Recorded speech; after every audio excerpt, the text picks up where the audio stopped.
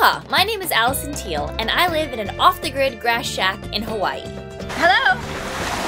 Hello? Growing up, I loved learning healthy cooking from my wise naturalist mother. Voila! The food waste is dumped in our compost bins, and a few months later, it becomes fertilizer. I wanted to share the importance of composting with the world, so I set off to Hollywood to team up with some pretty smart celebrities and share the message with the Compost Story film by Kiss the Ground. What can help save our future?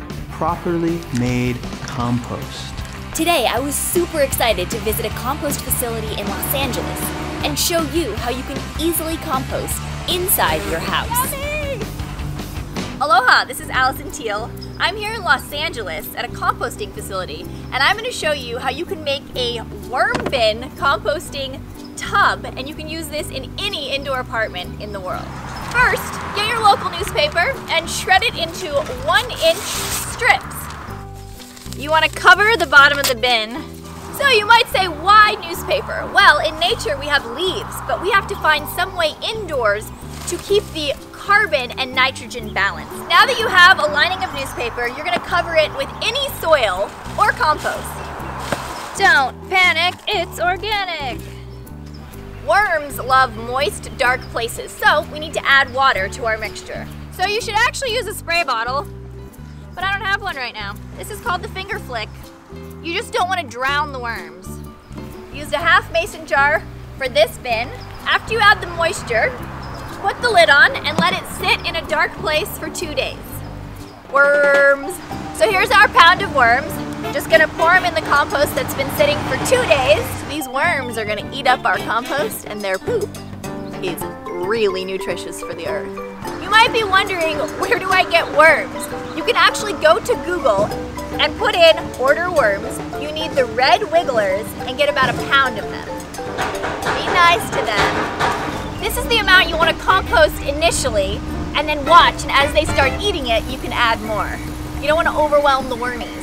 Break it up, break it down, get in there and just get into it. Carrots, banana peels, avocado, coffee grounds. So this much will take about a week to decompose, and then it'll start moving faster as the worms get into their thing. The only thing that you cannot put in this bin is meat, dairy, or anything cooked with oils. Now you're gonna cover your compost, but it's important that it stays aerated. So you're gonna take the lid and poke at least 5 holes in the top. Get something sharp and just 5 holes, cover it up, and put it in a dark place. It needs oxygen. It has to be aerated during the time that it's decomposing. This is gonna take about 4 months before you'll have usable compost.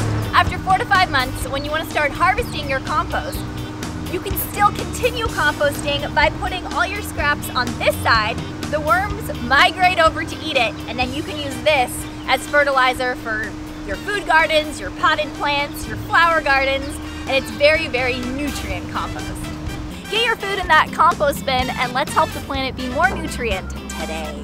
Okay, so what can you do? Do all you can to support composting. If we're to keep the planet habitable, human beings must participate in regeneration.